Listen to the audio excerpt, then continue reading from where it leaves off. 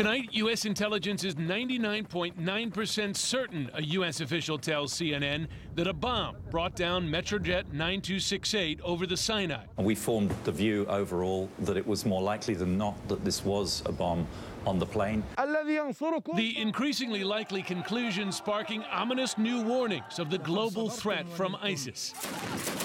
This is a huge worldwide problem. If this is a bomb by the affiliate of ISIS in the Sinai, ISIS has now fully eclipsed al-Qaeda as the gravest terrorist threat in the world. We do need to be very wary of flights coming in from the Middle East. Egypt's lead investigator noted a loud noise on the cockpit voice recorder just before the plane broke up in the air, but he still wouldn't concede a bomb as the likely culprit. The initial observation of the aircraft wreckage does not yet allow for identifying the origin of the in-flight breakup. U.S., British, and Israeli officials seem more convinced.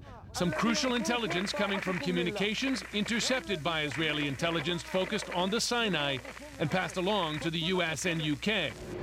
One focus now, the possibility this was an inside job, with ISIS recruiting an airport worker in Sharm el-Sheikh to place a bomb on board the plane. If they were able to infiltrate Sharm el-Sheikh airport, they certainly could have had the opportunity to do that in other airports throughout the Middle East.